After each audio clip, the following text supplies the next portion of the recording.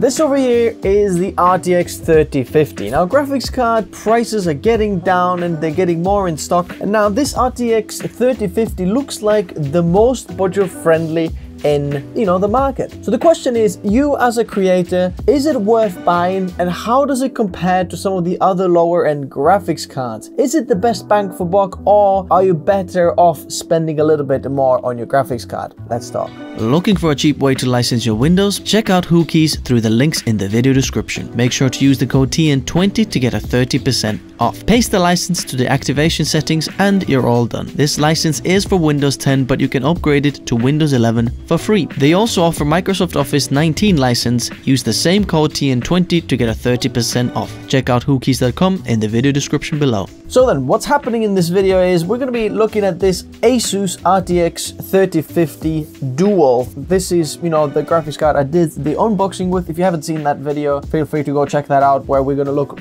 a bit more like this card specifically. What does it feature, and what's the temperatures like and so on. So if you're interested in that, just go check it out. But the best way to review an RTX 3050 is really to look at some other cards side by side. Now, for the past few weeks, I've been putting together a GPU test bench and testing these two cards side by side as well. On this side, we have an RTX 2060 Super from Gigabyte. And then on the other side over here, we have an RTX 3060 from Zotac, and this is the white one that we had in our $1,500 greater PC build. So I pulled it out from there and then tested it on the GPU test bench. By the way, since making this $1,500 greater PC video, the cards have actually come down in price, so I'm going to leave all of those linked below. So the test bench then, all of the GPUs have been tested in the same test bench, and these are the specs. CPU is i7-12700, motherboard is Asus B660 Creator D4. We're using 2x32 GB of Kingston Fury Beast RGB 3600 MHz CL18 RAM. For cooler, we're using the Deepcool Castle 360EX white cooler. The case is Deepcool CK560 and white version as well. For SSD, we're using the Samsung 980 Pro 1TB. We're using Windows 11 for this, and the driver is a Studio driver and 511.65. Now on the screen you can see some specs between the three graphics cards. This is just for your information and you can pause this for longer, but one of the main things you want to see over here is the CUDA cores. For example, we can see that the 3060 has quite a bit more CUDA cores than the 2060 Super and RTX 3050. Also, the memory bus is quite a bit different on all of these cards, as well as the PCIe generation. The RTX 2060 Super is Gen 3 X16, whereas our 3050 is Gen 4 X8 slot, and the 3060 is Gen 4 X16 slot as well. Now, another very important factor for these GPUs is the TDP. 3050 over here is 130 watts. 2060 Super is 175 watt TDP, and the 3060 is 170 watts as well. The pricing at the moment, depending when you're watching this video, those prices change all the time, but roughly at the moment while making this video, I can see that the pricing is roughly that the 3050 you can get roughly around $480 in the US, and those prices are coming down daily, which is good news. The RTX 2060 Super is roughly around $700 or so. It's hard to find that one new because it's a little bit of an older card, so if you wanted to get that used, it's a little bit less and so on. And then the 3060 is the most expensive over here at around $780 or so, which is actually lower than what I have seen it recently, so that's good news. So let's have a look at the power draw before putting this actually into some of the real world benchmarks. The power draw on the RTX 3050 is as stated 130 watts, and the GPU temperature after 30 minutes, when it's just equalized or just stays there, is roughly about 42.5 degrees over ambient. Now this metric is important if you're wondering how hot this GPU runs in your place or wherever you are located, because just add that 30-minute temperature to your ambient temperature and then you get the GPU temperature. This is just to test how good does the GPU measure or keep its own temperature within the case. All of these have been tested also with side panel open, so we get as good airflow as possible, so we're not restricted just by the case, which means that you can use any of your cases. You can roughly calculate or measure what the GPU temperature would be in your situation, in your build. The RTX 2060 Super is the hottest in this bunch over here, and we can see it at 60.9 degrees, and then the RTX 3060 is 43.5 degrees. Now this is mostly due to the lower nanometer process on the 3050 and 3060 compared to the 2000 series RTX cards. Now some benchmarks then. We have first the Geekbench 5 GPU benchmarks, CUDA, OpenCL and VULKAN. By the way, all of these percentages are compared to the RTX 2060 Super. RTX 3050 is roughly about 27.1% slower in the CUDA score, 21% slower on the OpenCL score,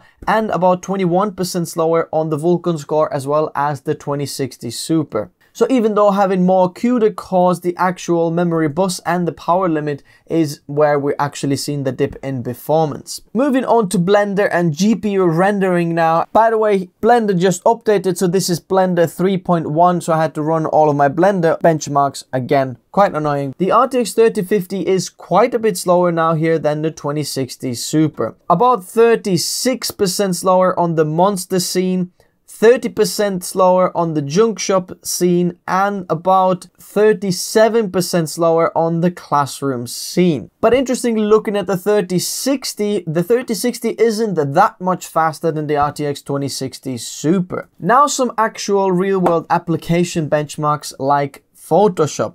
In here we can see that our 3050 is within 0.5% of RTX 2060 Super, and this is where I'm trying to make my point with all of the photographers, that having a very high-end graphics card for your photo editing doesn't really give you that big of a difference. So the 2060 Super, RTX 3050 and RTX 2060 and RTX 3060 are all within the margin of error of each other, so they're performing very, very similar.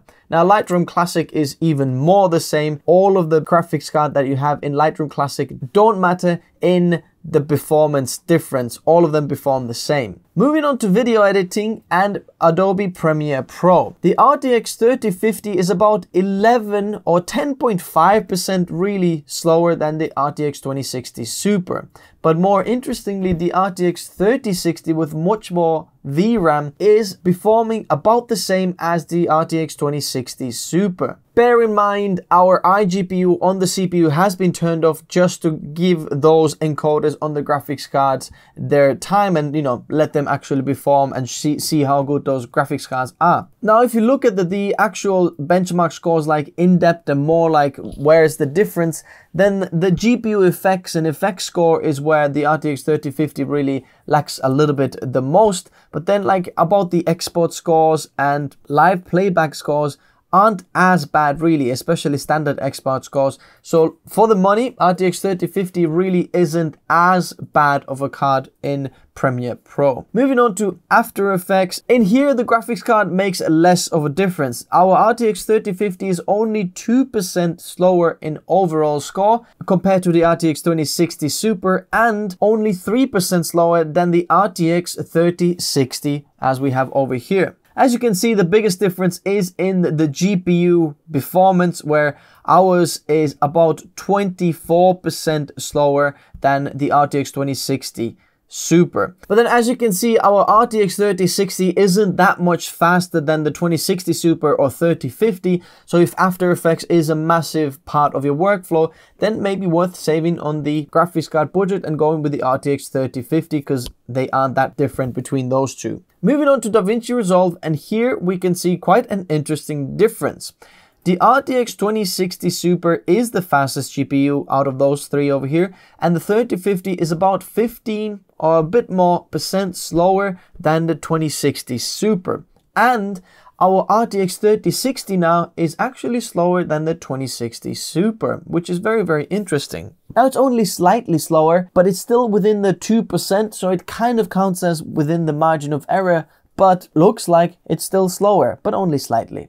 In Davinci Resolve, you can really see that the GPU, or having a good GPU, really affects the performance of everything, because Davinci Resolve likes to use GPU and really can utilize it in performance of your video editing. Lastly, moving on to V-Ray, and here we can see that our RTX 3050 actually is 1.9% faster in the CUDA benchmark, which is very, very interesting. The RTX 3060 is about 61% faster than the 2060 Super in the CUDA score, just because we have loads more CUDA cores. So if that's important for you, then the RTX 3060 has quite a big of a leap over the 3050. In terms of the RT cores performance and RTX performance, which is ray tracing performance, the 3050 is about 13% slower because the 2060 Super has much more RT cores.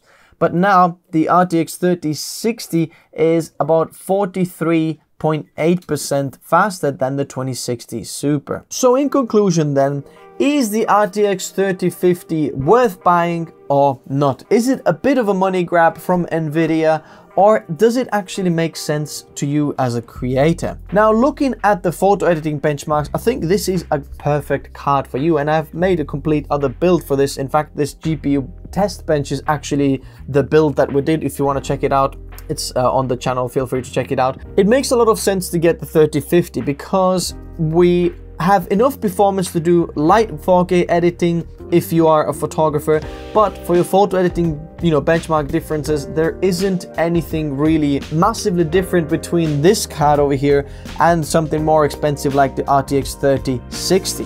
And even for video editing in Premiere Pro, if you look at the price difference between the 2060 Super or 3060, then the RTX 3050 makes a ton of sense. And I would really actually label it as the best bang for buck GPU for creators, because you get the most performance for your money. If there was an actual metric between, you know, dollars per benchmark scores or performance per dollar, then the 3050 is the best option because it starts to scale up very slowly, but the price goes up very fast when moving on to like 3060 and so on. So if you're using Adobe products, then this makes a lot of sense. And if you're looking something on a budget and maybe perhaps your PC build budget is roughly around $1,000, then I think this 3050 makes a lot of sense. If you're on Davinci Resolve though, then depending on your workflow and you know how much you're using the GPU effects and so on, maybe worth looking into a little bit of a better GPU because Davinci Resolve can utilize this more. But if you're still on the budget, I think this is the best bang for buck card for creators. If you buy any of the Asus cards, then Asus GPUs offer 1 month for free Adobe Creative Cloud membership. So if you already have the Creative Cloud, then maybe worth checking out the Asus cards because you get an extra month for free even if you're already using the Creative Cloud. So worth checking out. I'm going to leave these GPUs in the description below, as well as some of the other alternatives or some of the cheapest versions that I can find when publishing this video. So if you want to check out some of the pricing or cheapest GPUs, 3050 or 3060, then I'm going to leave those in the description below. As always, thanks guys for watching. If you want me to include any of the other benchmarks in the future videos or compare certain GPUs to certain GPUs, then let me know that in the comment section below. I'll meet you there. Likes if you enjoyed it, subs if you'd like to see more, and I'll see you soon. Bye bye.